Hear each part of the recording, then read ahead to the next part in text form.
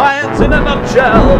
The wave equation. Here it is. V equals F times lambda. But what does it mean? The formula to work out the speed of a wave. That's waves such as water, electromagnetic and sound waves. Hey, thank you.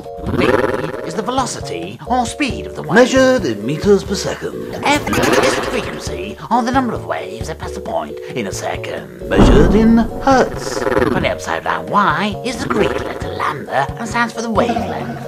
That's how long the wave is. Measured in meters. Next, example 1. Here's an example of how we use the equation. Press pause now to study further. We haven't time to wait.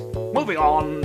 Example 2. Here's another example. Press pause if you need to see it. Done it. Moving on. The wave equation. Next step. Sometimes we need to rearrange the equation. A magic triangle can help. Example 3. In this question, we wish to find out the wavelength. We use the magic triangle simply by covering up the thing we want to find out, in this case lambda, and it tells us what to do with the other two things. So it's simply wave velocity divided by frequency. Back in the net. Easy peasy, chocolate squeezy. Done. The wave equation. The formula to work out the speed of a wave. I think finished. Science in a nutshell. Hey, thank you.